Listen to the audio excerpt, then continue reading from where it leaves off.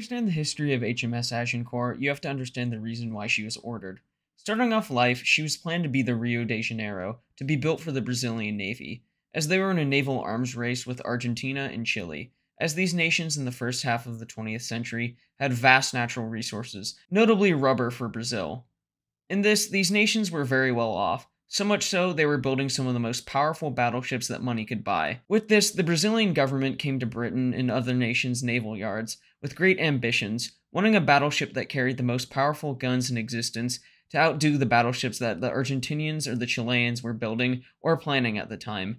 In preliminary designs, the Brazilians would come up with designs in excess of 30,000 tons, and ships armed with 12 14-inch guns, or 10 15-inch guns, or even 8 16-inch guns. All of these proposed designs would exceed the financial means Brazil had to procure such a vessel. The Brazilians would choose the British yard Armstrong over the stiff competition from foreign yards. They would end up deciding on preliminary design 1 for the basis of their ship, displacing some 31,600 tons with a main battery of 12 14-inch guns. With this, the Brazilians would certainly have the most powerful dreadnought in South America. But the Brazilian government that decided on this design would soon fall out of power, and a new one would put financial restrictions on their building program so they could focus on restoring order to the country. In this process, they would cancel the contract that they had made with Armstrong. Now, Armstrong, wanting this contract to be fulfilled, would send a party headed by Eustace Tennyson Danecourt, with alternative sketches for another battleship that would be less expensive than the initial design the Brazilians had chosen. But still, this design would mount the most heavy guns ever put on a battleship until this point, with 14 12-inch guns. The Brazilian government would very quickly accept this design, and the battleship construction could really get going.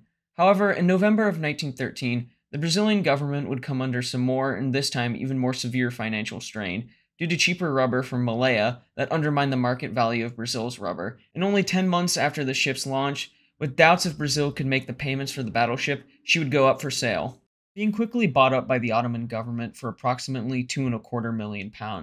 The ship would be renamed the Sultan Osman the First, and would pair nicely with the other dreadnought being built by British yards for the Ottoman Empire, the Reshadia, which was similar to the King George V class, carrying 10 13.5-inch guns. With these two vessels costing the impoverished Ottomans almost £6 million, with the money being raised through taxes and not paying civil servants, and finally donations from Turkish towns and villages, with women selling their hair to help pay for the battleships, making the nation rather invested in getting their hard-earned dreadnoughts. The Ottoman Navy was in somewhat of a revitalization, constructing a new fleet, hoping to counter the rapidly growing Greek one, with the Greeks building a dreadnought in Germany and acquiring 2 pre-dreadnoughts from the United States. Before we continue our story with the soon-to-be Agincourt, we should discuss the particulars of the ship. She would be laid down in September of 1911, launched in January of 1913, and completed in August of 1914. She would have a full load displacement of 27,850 tons initially. As for machinery, she would have 22 Babcock and Wilcox boilers, giving steam to Parsons direct drive turbines, powering 4 screws, giving her, as designed, 34,000 shaft horsepower and a 22-knot top speed. As for armament, she would carry 14 12-inch 45 caliber guns and twin turrets along the center line of the ship, 20 6-inch guns, 10 3-inch quick-firing guns, 4 3-pounders, and 3 21-inch torpedo tubes. Her armor scheme would call for a 9-inch main belt, an upper belt of 6 inches, bulkheads, depending on the area, would vary between 3 and 6 inches. Decks would also vary between 1.5 inches and 2 inches. Barbettes would have a maximum thickness of 9 inches. The main battery turrets would have a face thickness of 12 inches, 8 inches on the sides, and 10 inches on the rear. And the conning tower would have a maximum thickness of 12 inches. She would see several changes throughout the war. Originally, she was designed with less 6-inch guns, but 2 were added by the British when she was seized. Along with that, the anti-torpedo nets were removed, the flying deck amidships, along with several other things. Notable additions throughout the war would be searchlights, along with improvements to the fire director control, and some anti-aircraft guns later in the war. Let's discuss some more details, starting with her armament. With those 14 12-inch guns, she could bring an unmatched amount of firepower to bear. The turrets and barbettes were specially designed for the ship, allowing it to fire broadsides on either beam, although there was considerable stress with this unprecedented amount of turrets on a battleship. So much so that to counterbalance the weight of the 3 twin turrets on the quarterdeck, special longitudinal girders were fitted beneath the supporting decks, consideration being given to the fact that the stress and fatigue would be a large problem when the guns fire a full broadside. The considerable secondary battery was protected by 6-inch armor, while the two 6-inch guns that were added abeam the bridgework were given splinter shields for limited protection. A note about the machinery is that she would be able to carry considerably more coal than her contemporaries, since she was such a large ship. Due to commissioning at about the same time war was declared, she would not undergo full steam trials for the Royal Navy. By July of 1914, the battleship was being fitted out for its new owner by the Elswick Yard, including the taking off of nameplates carrying instructions and the like which were in Portuguese, fitting the Admiral's stateroom with mahogany paneling and other fineries, while the crew accommodations were being met to fit Turkish standards of living. Notably, the bathrooms were made appropriate for the Turkish style of squatting while using the restroom. Didn't think I'd be discussing that, but here we are. It should be noted that not all the 12-inch guns were in place by this time as well. With the July crisis continuing, the British Admiralty looked on anxiously as the two Turkish battleships were nearing completion, with the Ottomans even more anxious to get their two new battleships. The Reshadiye was finished in early July, but the British Admiralty would advise that she stay in the United Kingdom until the Sultan Osman the First could be completed and the two battleships could head to Turkey together. Meanwhile, the Admiralty was suggesting to Armstrong and Vickers that there was no real need to hurry the delivery of the two vessels. However, the pressure would mount to deliver the ships, as on the 27th of July, an Ottoman passenger liner would arrive in the Tyne carrying 500 sailors for the Sultan Osman the First. The delivery into Turkish hands was expected on the 2nd of August, while on the 1st, the 13th 12-inch gun had been installed and the 14th was expected later that day, but there was no ammunition aboard. Meanwhile, on the 31st of July, Winston Churchill, First Lord of the Admiralty, with war in Europe looming, would inform the builders that the government intended to seize the ships, as they could not permit the ships to be handed over to a foreign power.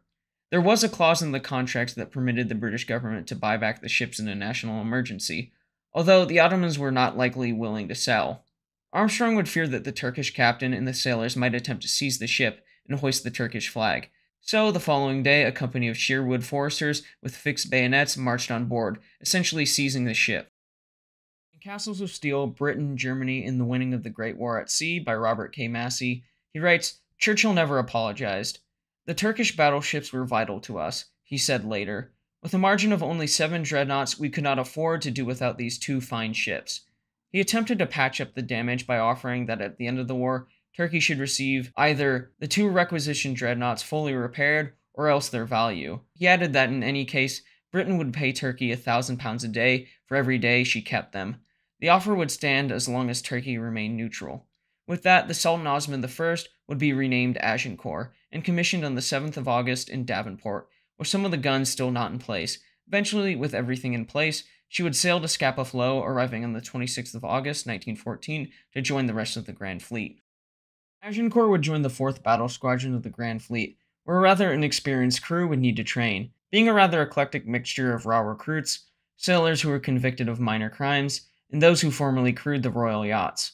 The 4th Battle Squadron would consist of Dreadnought, Bellerophon, and several other ships, later to be joined by the newer battleships including the Erin, the former Reshadiye. Now as for Agincourt's career, there really isn't much to say until the Battle of Jutland, where she would be accompanied by the battleships Hercules, Revenge, and the flagship Marlborough. This unit could be described as a hodgepodge, as it was certainly the most diverse unit in the Grand Fleet, as every ship was from a different class. On May 31st, 1916, the Battle of Jutland would kick off with the battlecruiser action between Admiral Beatty's battlecruisers, along with the 5th Battle Squadron of Queen Elizabeth-class ships, against Admiral Hipper's battlecruisers. As for Agincourt, she and the 6th Division were the starboardmost unit of Admiral Jellicoe's Grand Fleet. At around 6:15, the order was given to turn out and to begin engaging their counterparts of the High Seas Fleet. In this position, Agincourt and the 6th Division were the closest units to the High Seas Fleet, and at 6:17, Marlborough, followed by Revenge, Hercules, and then Agincourt, turned to engage the leading elements of the High Seas Fleet, this being the German battlecruisers and a Kaiser-class battleship. It is undetermined if she hit anything, but soon her secondaries were engaged with German destroyers who were rapidly closing. These destroyers would launch torpedoes, where Agincourt was able to dodge 2 that came very close to her, while the flagship of the 6th Division, Marlborough, was not able to, being struck on the starboard side by a torpedo. As a result of this, Marlborough would be forced to reduce speed to minimize flooding, with the other ships of the 6th Division staying by their flagship, as well as 3 battleships from the 5th Battle Squadron, and to quote from Castles of Steel, The situation was this. By 10 p.m., Marlborough, wounded by a torpedo, no longer able to maintain the 17-knot fleet speed ordered by Jellicoe, had gradually slipped astern of the main body of the Grand Fleet. The other 3 dreadnoughts of her division, Revenge, Hercules, and Agincourt, remained behind with Marlborough, as did 3 Queen Elizabeths of the 5th Battle Squadron, assigned to keep station on Marlborough. All of these ships were within point-blank range of Shear's battleships when they passed only 3 miles astern. No one had a better view than Malaya, the last ship in the British battle line, which saw and identified the German dreadnought Westfalen. According to Malaya's captain, at 11:40 we observed what appeared to be an attack by our destroyers on some big enemy ship steering the same way as ours. The leading ship of the enemy had 2 masts, 2 funnels, and a conspicuous crane, apparently of Westfalen class. All of Malaya's guns trained on the enemy, and the gunnery officer asked permission to open fire. Captain Boyle refused. The night would go on, and it would soon become June 1st, with another German ship coming dangerously close to Agincourt in the 6th Division, coming in close contact with SMS Seydlitz, who was trying to avoid the fate of Lützow, at this point with thousands of tons of water in her hull. Again, quoting from Castles of Steel from the perspective of Seydlitz, ordered to make her way independently to Horn's Reef, she began a voyage filled with suspense and misery. Her charts were covered with blood, and her gyro compass was wrecked. Steered by hand machinery, listing and with her bow underwater, she stumbled down the starboard side of the British battle line. Agincourt, with 14 12-inch guns, saw her. "I did not challenge her," said Agincourt's captain, "so as not to give our division's position away." Passing through a gap in the British battle line, Seydlitz came within less than a mile of the 5th Battle Squadron.